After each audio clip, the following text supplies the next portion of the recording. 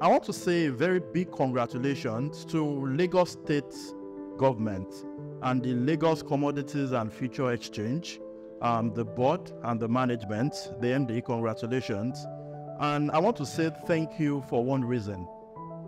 My name is John Alamo, and I'm the Group Managing Director of Johnvents Group.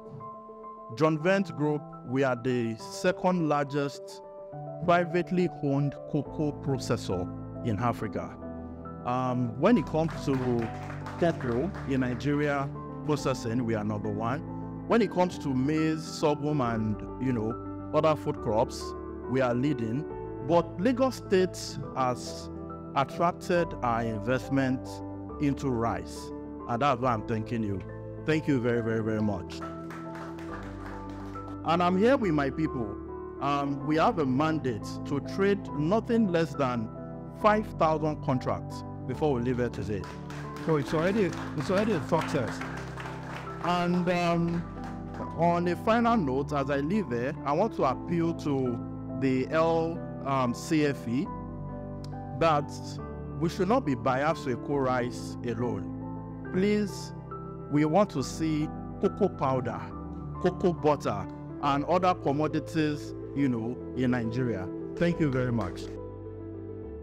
We play actively in sesame seeds and soybean and maize, and we've ventured into rice because of this project by LFC and Lagos State government.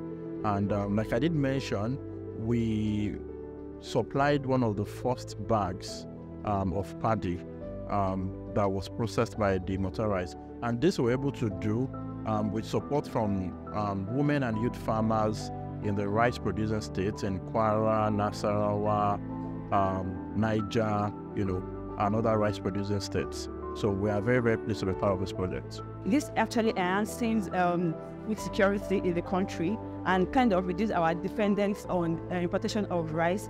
And with this, it provides a platform for investors to come into the country to invest in agriculture, agribusiness, and other related industries. It's our vision to be a leading player in the manufacturing and food industry. Today we're a leader in cocoa. We hope to lead in other food commodities. Now we're rice. We hope to replicate our success in cocoa, in maize and soybean, sorghum and millets, as well as other food crops.